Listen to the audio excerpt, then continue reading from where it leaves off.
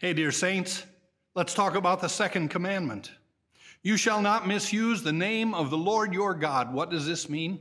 We should fear and love God so that we do not curse, swear, use satanic arts, lie or deceive by his name, but call upon it in every trouble. Pray, praise, and give thanks.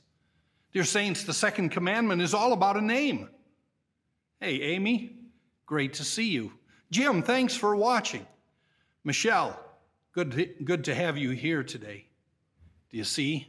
When I call on your name and you hear it, you automatically listen. Someone is talking to me. A name is important. God's name is important. And God has promised in the second commandment to hear when you call upon him. His name is so powerful that it brought you, dear child of God, from death to life in your baptism. His name is so powerful that when it was placed upon you with water and the word, that it gave you now an eternal life with him.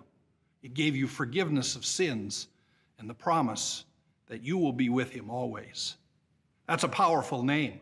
And in the commandment, the curb that stops us, that says this far and no farther, says this: you should not curse. Now, when we think about cursing, we often have these two turned around. Cursing is when we use God's name in a bad way. When we use God's name, calling upon him to do something I want him to do. I want you to damn that person because of what they did. That's cursing. And yes, OMG is cursing.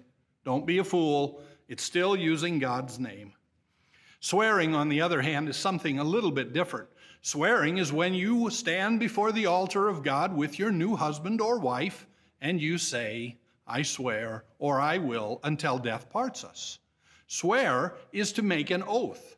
In the military, when you enter and they have you take the military oath, that is swearing. When you stand in the courtroom and the judge says, raise your right hand, repeat after me, that's swearing. Use these carefully. Do not curse, do not swear, because God's name is powerful and he wants it to be used in the right way. Satanic arts. Here we go. You know what these are. These are anything that would cause us to trust in them so that we would think they have power to tell us our future. Oh, magic 8 ball, will he like me? Try again tomorrow. The magic 8 ball is a simple way that Satan uses to pull us out of the trust of God and into something else. It's the same thing that tarot cards do. It's the same thing that a Ouija board does. It's the same thing when you open your fortune cookie or you read your horoscope and you think, now I will have a great day. It's pulling us from the first commandment. It's pulling us away from fearing and loving and trusting in God above all things. All right, dear saints, where is the gospel in the second commandment? Well, the gospel is here. God, who has revealed himself to you, who has said, I want you to be my child, has also said, when you call, I will listen.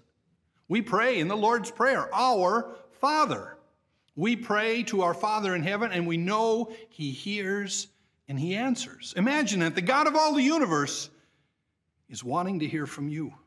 Call upon me in the day of trouble, and I will rescue you, and you will honor me. The second commandment is all about God's name and him giving you his gifts. Remember your baptism, dear saints.